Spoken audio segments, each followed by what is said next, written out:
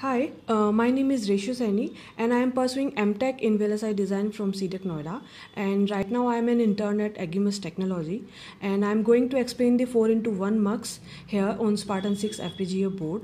So here are the 4 dip switches will work as my inputs, and two select line these two push buttons will work as my select lines, and LED 7 will show my output. So according to the condition of my select lines, my one input will pass on the output.